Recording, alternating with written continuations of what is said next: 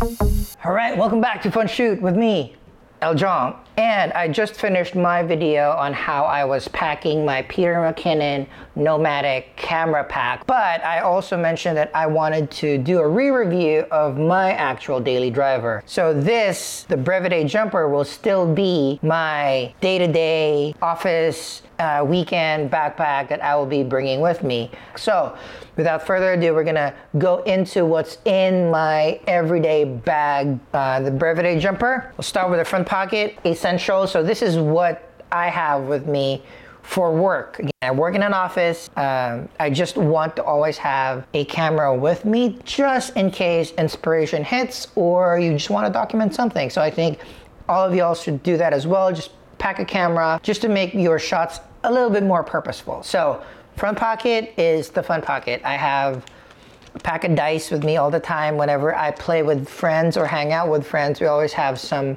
dice game going on.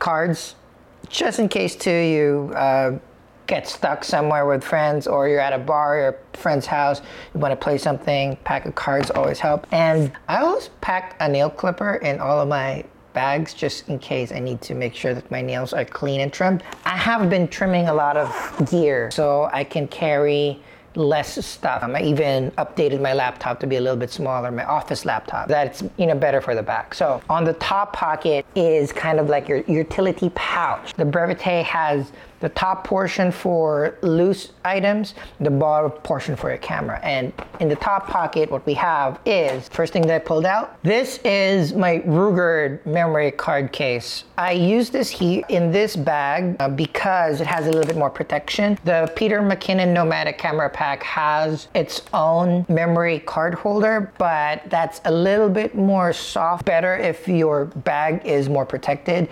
And since this bag is fairly casual, not hard shell at all, you want something that protect the insides of your gear. So here, I really love the Ruger case because it's hard shell. It is water resistant and it can hold like a 2-layer process for cards where the top layer can be your SD card, but within that it can also hold a micro SD. It can hold up to 6 micro SDs, 6 SDs, and 3 CF/CF2 cards. So plenty of storage for whatever camera that you may be able to pack here.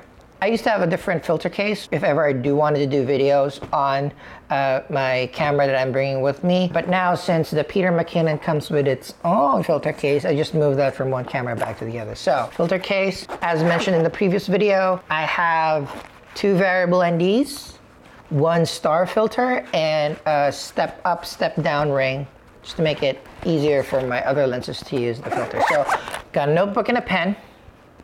Always jot down notes. For the most part right now I'm doing Animal Crossing notes, how I want to design my island. But inspiration, things I need to do grocery on, nothing too artistic. Just if you have a thought in your mind, jot it down.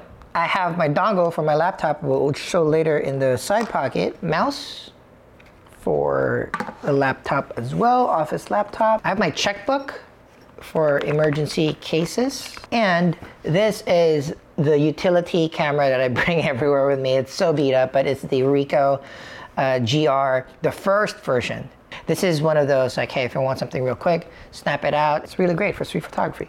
So Ricoh GR. So that is the top portion. Let's go in to the camera bag. So for the main compartment, right now it's packed for my, let's say I'm gonna walk out on the weekend to the park and want to do a couple of snaps and a quick flight with my drone. So this is like my small boy setup. It's my Canon EOS R with the 16-35. I have the Mark II version, not even the Mark III, and this is not the R version, this is the EF version, because my other camera that I'm shooting with, the 1DX Mark II, uses EF lenses, so my setup is pretty much like that. This is kind of like my day-to-day general setup. And then we have is the drone. This little section can fit, the Mavic Pro fairly well. It's a little snug, so you have to be very careful. And again, this is not extremely padded, so you have to be careful when you're dropping your camera or your bag down because you might not have as much protection as you need. But it's a day-to-day bag. So Mavic Pro fits into this longer slot that I made in one side of the bag. And then for the top portion over here, I have the remote, okay? And then I have a little pouch here where I will usually put in cords or an extra battery should I need, but I'm trying to be like very, very light in this setup. I don't have anything here right now. That's it. Simple, one body, one lens, and a drone setup. This is the first setup, and then I'm gonna rearrange this, and then I'll show you my like video vlogging setup. All right. We're back, and second setup is body is still in the same place, but where the remote used to be, now I placed in my extra lens. So right now what we have is the 50L facing down if I pack it with the 50L. For longer lenses, let's say if I put here an 85L, which is a little bit taller than this, it'll have to be on its side so it'll fit. But either way, the place where you organize my remote, you can shift so that it can have a little bit more space for not the biggest lenses, but enough of the lenses that you might wear. And on the top portion, instead of the drone, I slot in the DT D3 Mic Pro over there. I've learned to not really fully pack my gear so that the equipment has a little bit room to breathe and it's easier to pull out. So this is kind of like the vlogging setup. Let's go back and then let's check out the outside. Right, so here, the side slot, I bring in the switch pod. Again, I like the switch pod, it's sleek. It's easy, you can use it as stabilizer for taking videos, or it was actually built for vlogging, which I don't do much. I put it on the side slot. Some people use the bottom brace for tripods, switch pods, and Joby Gorilla pods, but I tend to not do that because if you have stuff at the bottom, you won't be able to stand your gear, which I kind of don't like. I want to be able to have my gear standing up so it's easier for me to pick up and brace or lean into places. So I keep this portion open.